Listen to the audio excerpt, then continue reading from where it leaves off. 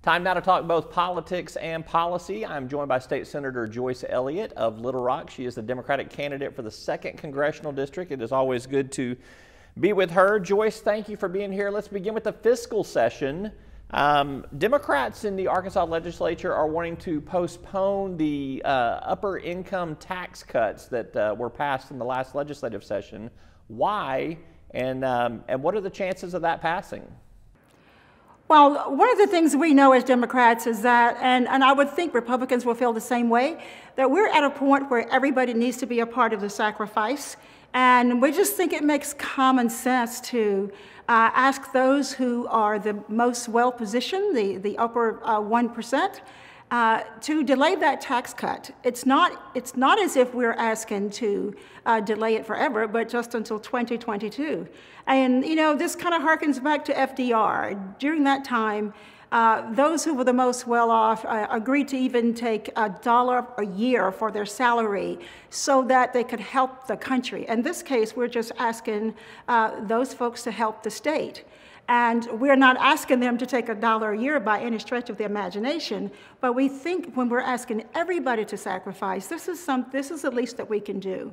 And I don't know what the chances are necessarily, but I think that everybody would take that seriously. The resolution did not pass in the Senate, but that's something that could be revisited, and I think it should be. You pushed this past week, too, for no excuse absentee voting in November. That was defeated in the committee vote there. One of the arguments was that this could still be done at a later date, or it could be done by the governor's executive order. Since it's not going to happen now, are you okay with those two choices?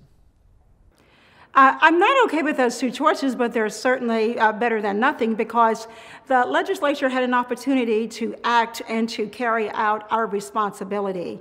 It seems to me it is not much to put something in place to plan, because we don't even know if the COVID-19 won't resurface again in November. And there are many researchers and doctors, of course, who suggest that it might.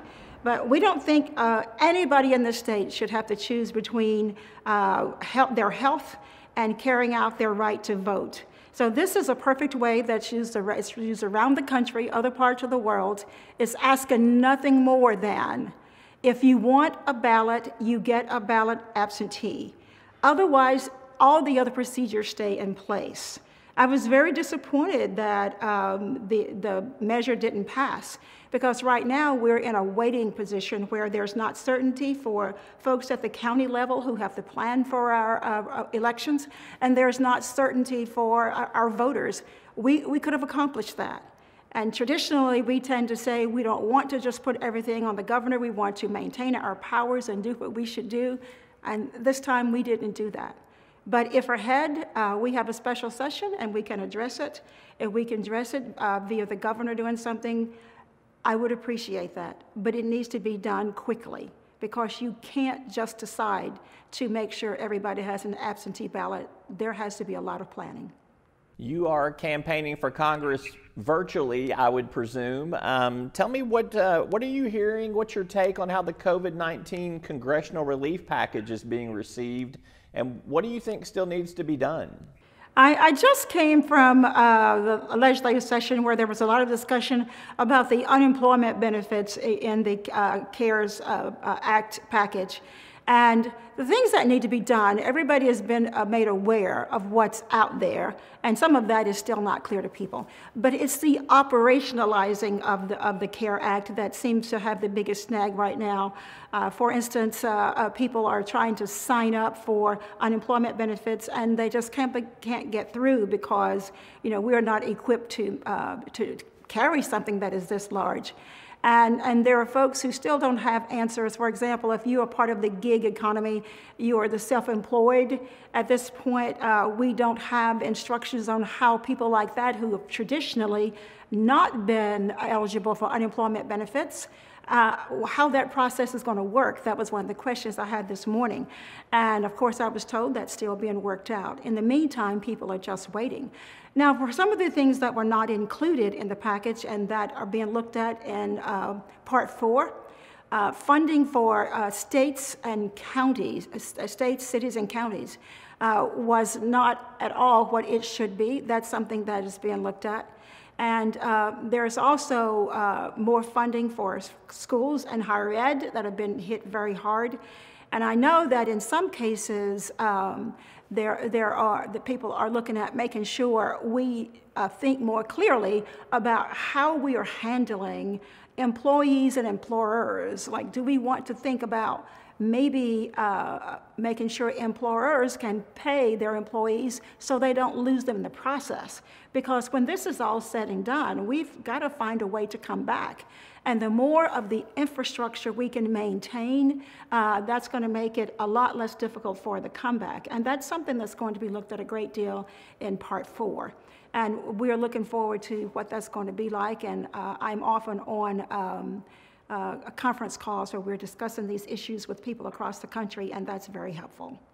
Your general election rival, Congressman French Hill, is a co-sponsor of a bill that would basically diversify the nation's medical supply chain to not make us as dependent on foreign manufacturers such as China.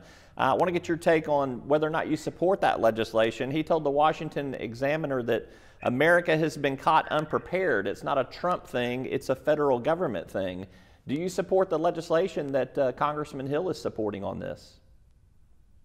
Well, I support the notion that we need to make sure that we are prepared in our own country, and we probably have outsourced too much.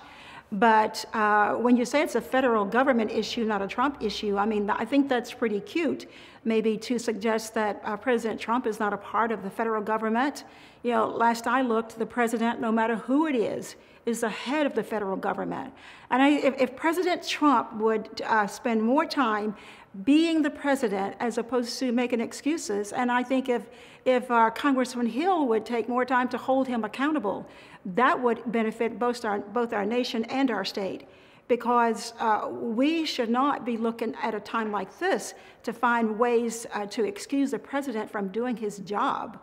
We should not look for excuses for the federal government in general not to work. That is why we send somebody to Congress to represent us.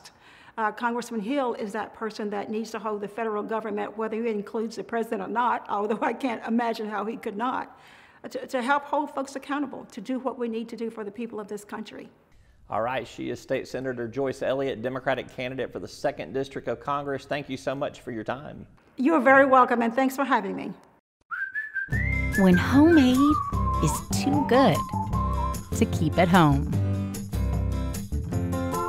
Helping Arkansas business do business. Making better happen with First Security. You'll find us at the end of a lot of long country roads, covering over 60% of the great state of Arkansas. Our 17 electric distribution cooperatives are working day and night to provide reliable, affordable power to over 500,000 homes, farms, and businesses, just like yours. The Electric Cooperatives of Arkansas, your local energy partners.